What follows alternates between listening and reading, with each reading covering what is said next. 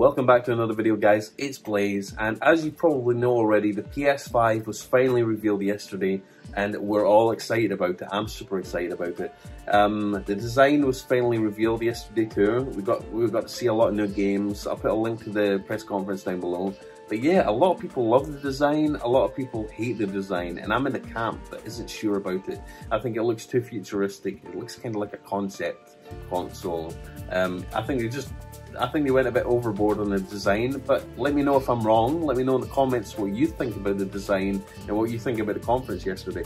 But yeah, I thought it'd be an interesting video talking about the size comparison, comparing the PS5 to the PS4, the PS3, the PS2, the PS1, and just showing you a size comparison between all the generations. And you'll actually be surprised to know that the PS5 is actually bigger than the original PS3, which is kind of crazy. So yeah, let's take a look at that size comparison now. Thank you for tuning in. Smash the thumbs up button. Let's get into the size comparison. So here we have it, guys. We're on a forum called reseterror.com. It's a really big gaming forum, and we're going to take a look at a size comparison between all the different PlayStation generations, and of course how the PS5 compares to the Xbox Series X and of course the PS4 Pro. So let's get started. Bosky here posted a comparison between the Xbox Series X, PS5 and PS4 Pro, and as you can see, the PS5 is a lot bigger. It's a lot taller, and I'd imagine if you flip it on its side it'll be a lot wider too. It's kind of funny actually, because last generation it was PlayStation that got the upper hand by releasing a console that was not only a lot smaller but a lot more powerful too.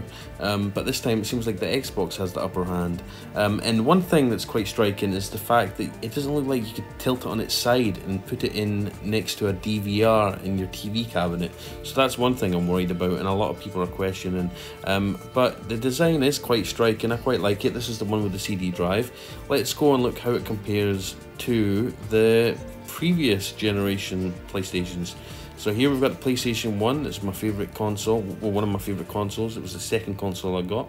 Here's the PS2. I love the design of this, the blue and the black. We've got the PS3 here, the original PS3. This was massive when it came out. It could run Linux and everything like that. It was really cool. It was like a home computer. We've got the PS4. It actually got smaller than the PS3, which was kind of bizarre. And here we have the PS5, which is just gigantic, ginormous. And I don't know if that little stand underneath there allows it to lay on its side. That'll be interesting. And as you can see, it has a Type-C port.